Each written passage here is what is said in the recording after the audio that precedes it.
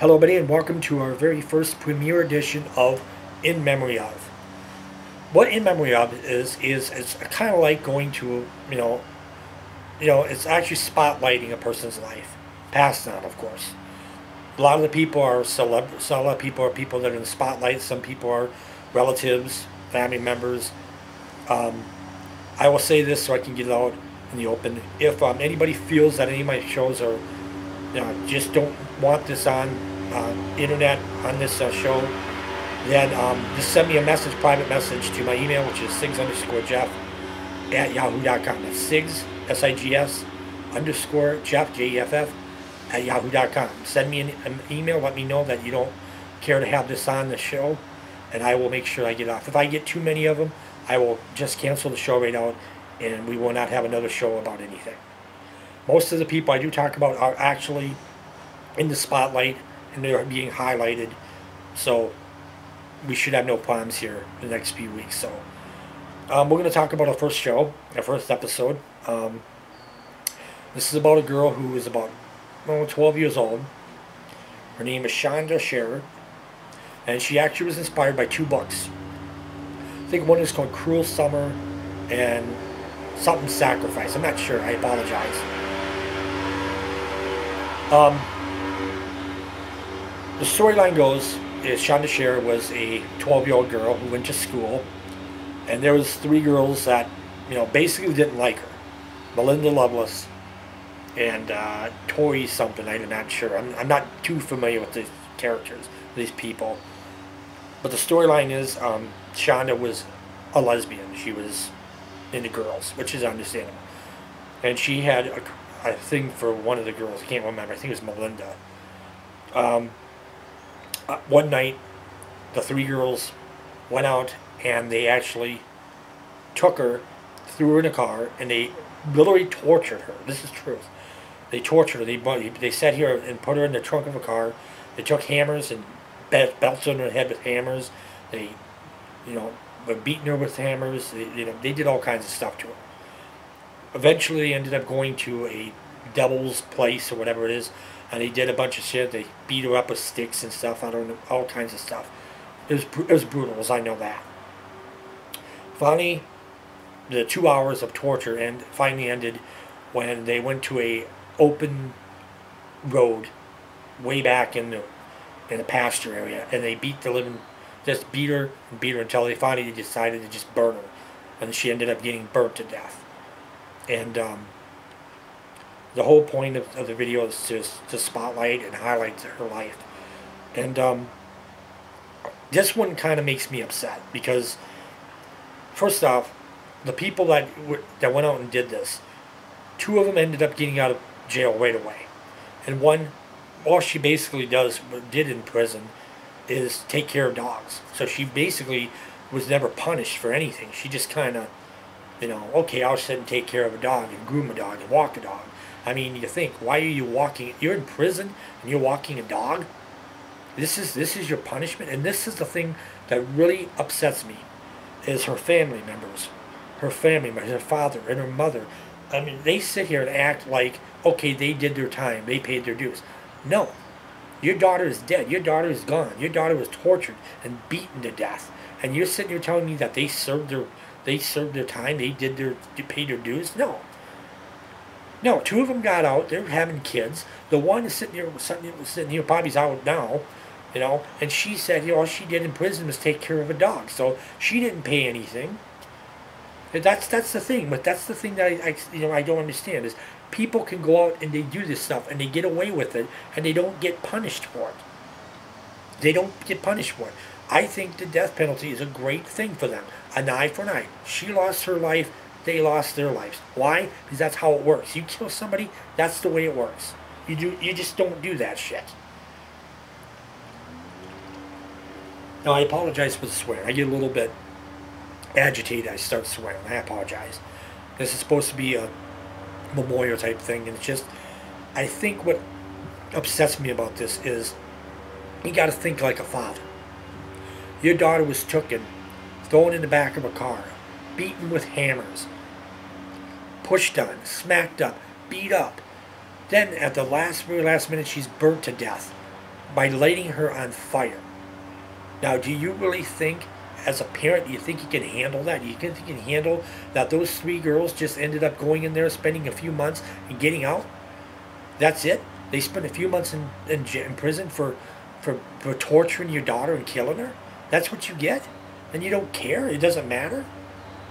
I mean, the girl was only 12 years old. I mean, for crying out loud, you know? I just think it's horrible. Absolutely horrible. And I don't care, right or wrong, it's just not right. Now, I don't know a lot about the girl. I know she's 12 years old. I know she's was into a girl named, I think Melinda. I think it was Melinda. I'm not sure the one she was interested in.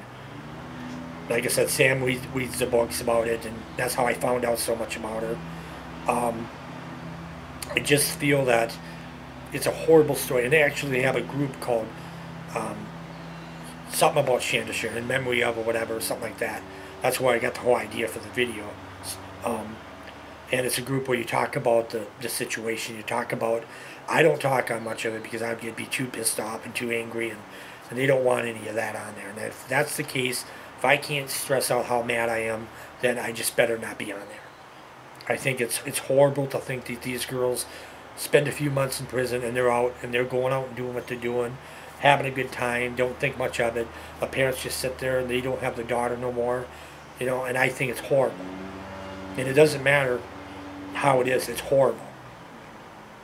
So I speak, you know, for anybody else. And the thing is, you know, months pass on, and this is a pretty old situation. She passed in 1992. Let's put it this way. In 1992, Brett Favre started his first game as a Green Bay Packer. 1992, I just graduated high school. So it's been good a few years ago this happened. I apologize. I'm looking over because some dipwad is on a goddamn, sorry, is on a lawnmower. Of course, he's got to do it at 8 o'clock at night. He couldn't do it this afternoon. So I apologize for that. But getting back to the video, I don't understand it.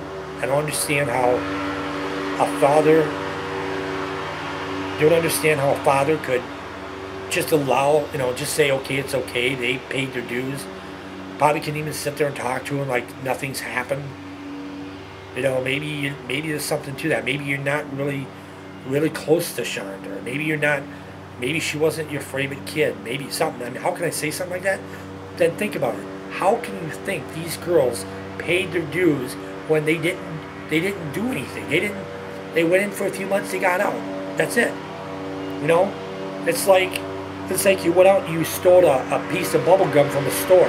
So you only ended up in jail for 2-3 days.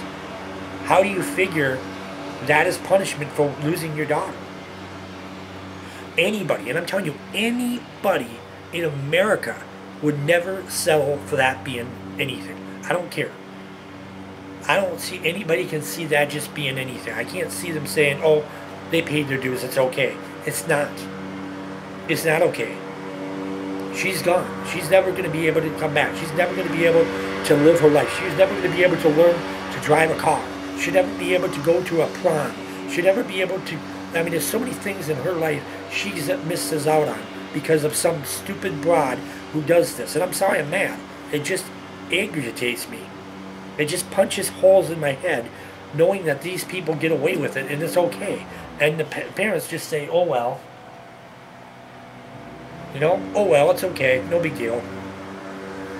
I'm agitated, and I'm sorry, it's not the way this video is supposed to go, but you know what, that's how it is. But yeah, these girls, they just tortured her. They did some things to her which was just not right, just messed up. And you know what, they don't have no remorse. They don't care, they know what they did it. They went to prison. They served. Maybe that's why they got out so early, is because they didn't put up resistance. They just said, yeah, we did it, goodbye, whatever.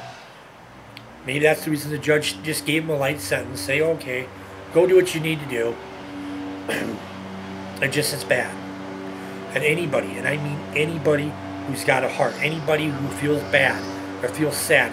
Anybody would feel upset that their daughter lost her life. And you gotta sit there and know that she's gone and she ain't coming back. And it's all because of something that happened. And you know what?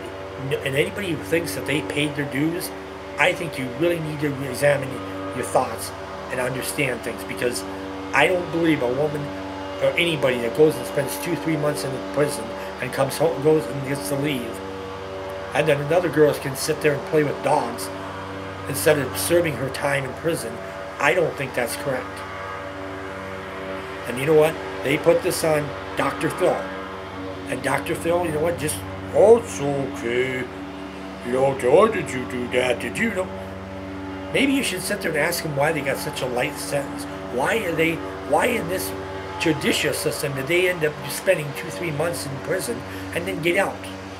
Why is it that a woman who instigated the whole plan, why is she sitting there taking care of dogs? That's what you do. You have her taking care of dogs? You know, she goes out and kills somebody and she gets to take care of dogs? Then there's people out there that might go out and get a traffic ticket and they get thrown in prison for a traffic ticket, for not paying a $10 seatbelt ticket. That's how this world's been. This is what, I know the world has nothing to do with this whole situation, but in a way it does. In a way it does. I am really, really agitated about this. I really am. And I apologize. This is just a very sad situation. It's not something, it's been inspired by 2 books. It's been, I think it was a part of a movie too. And of course it was publicized on Dr. Phil. So this is a publicized situation. It's not something like I'm just going and putting it on and saying all this. This is actually a publicized situation. So, but my heart goes out to the family. But I really think, I could sit here and say my heart goes out to them, but in a way, maybe I can't. If they really think that these girls paid their dues, then I really can't feel really bad. I feel bad because they lost their daughter, yes. But I can't feel bad that they sit here and say, oh, they paid their dues when they didn't do nothing. That's as far as that goes. But on aspects of Shandra, I think it's a sad situation. You look at her and she looks like a very happy girl. She looks like she was, she was living life to the fullest, having fun. And now you look at her and you think about it, and she's gone. And she's only 12 years old. She's lived only a quarter of her life. It's not right. And it's a sad situation. And usually my shows are half an hour a piece, and I'm about 13 minutes in, and I actually have no words for this situation. I look at, Melinda, and I look at how she is, and I feel heartbroken. I really do. I feel that I look at these people and knowing that they're out of prison and they're living life and having fun, doing things, sharing things, and acting, everything's all cool now, And if you think about it, they all got a light sense. Think about it. So what was gained by all this? This girl gets tortured. This girl gets killed. This girl gets burnt. And the 3 people that do it, they're out of prison. They didn't, do anything. Nothing was gained here. Nothing, they didn't pay any dues for what they did. It actually worked out really great for them. They go out, they torture this girl, they kill her, then they go out and end up in prison for 2-3 months, and they're out. So what they did, killing that girl, it's like they can sit back and say, that's great. That's great. We got rid of the woman that we wanted to get rid of, and we didn't have to spend too much time in prison. Works out perfect. Now we can go and live our lives. We can be going out with whoever we want to go out with, and that's it. We don't have to worry about her interfering in our lives anymore. So in that case, I should just go shoot the guy, neighbor next door, and say, yeah, I did it. Sure I did it. I did it because, she was interfering in my life. So I shot her. I admit it. Now I maybe get 1, 2, 3 months in prison. Oh well. Maybe I can take care of a dog or a cat, or maybe I can go wash the floors for, just for something to do instead of being in prison.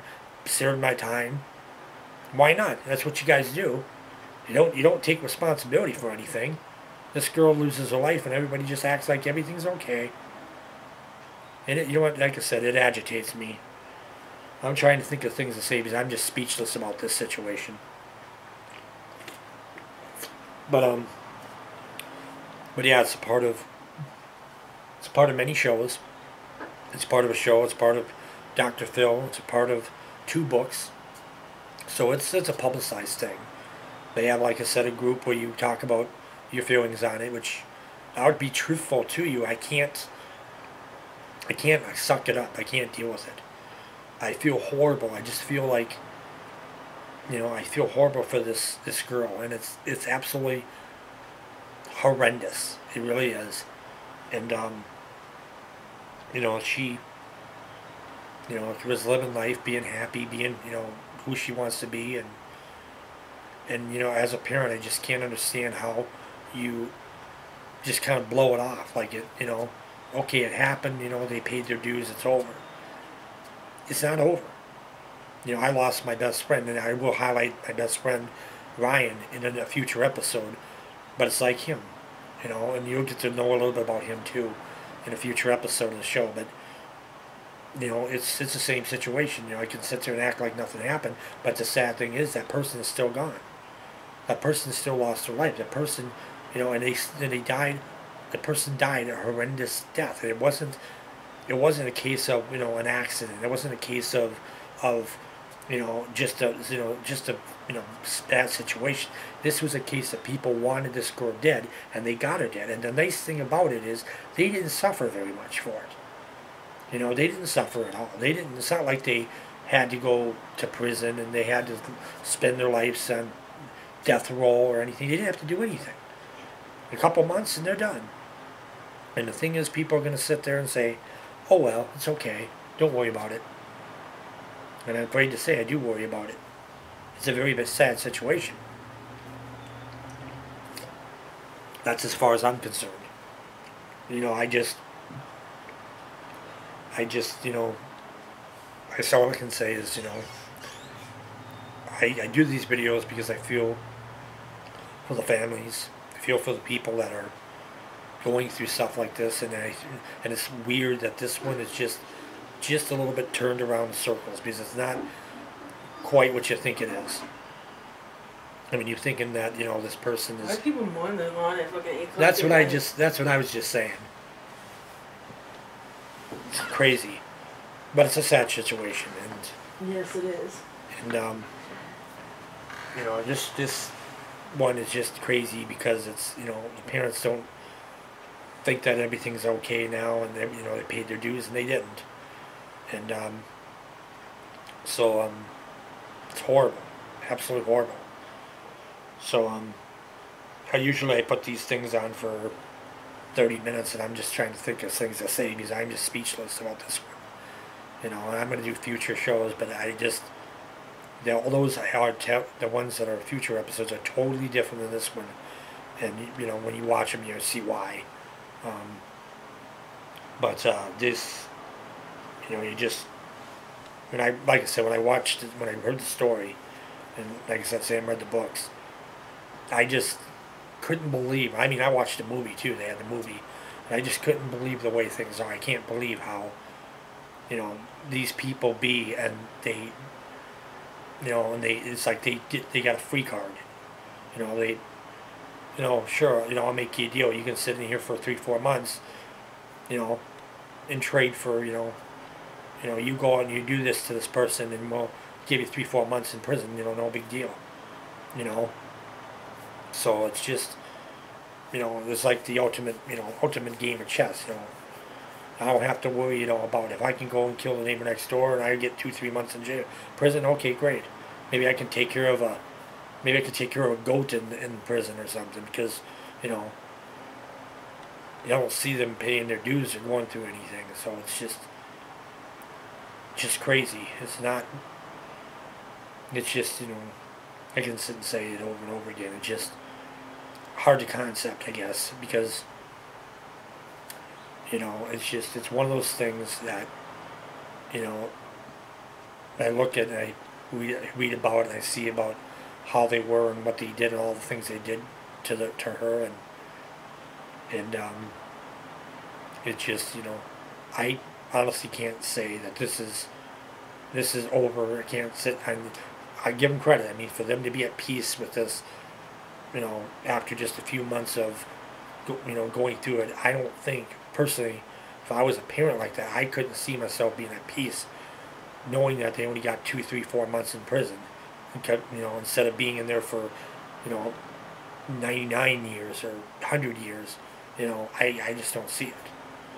Murder's murder. It doesn't matter if it's with a knife, a chainsaw, a gun, um, a hammer, fire, lightning. It doesn't matter. It all comes the same way. It all How do you does get the same killed thing. by lightning?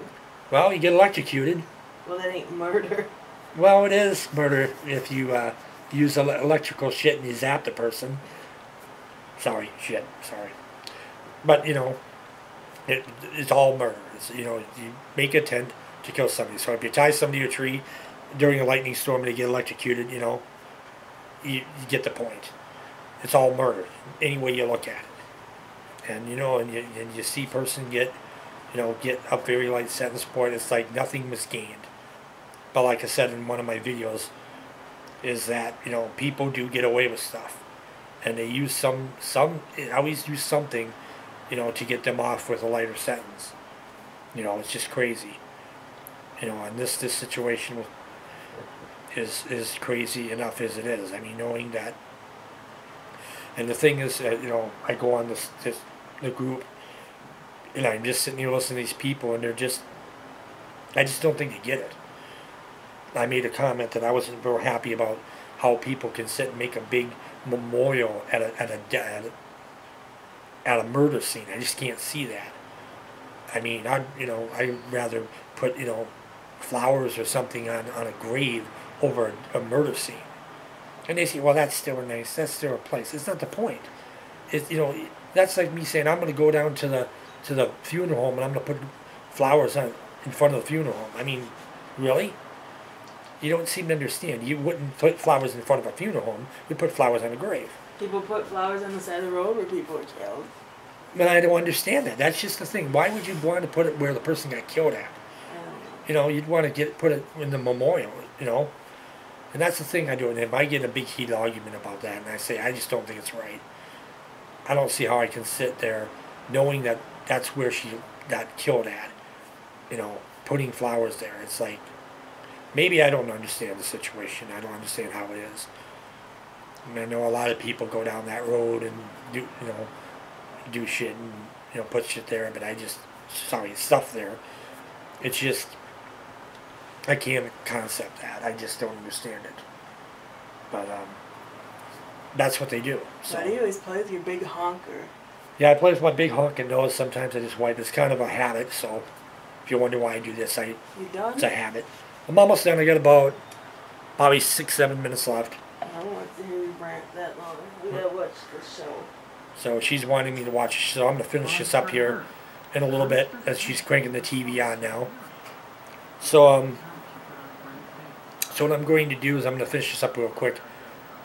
But like I said, this one is in memory of Shandra Share.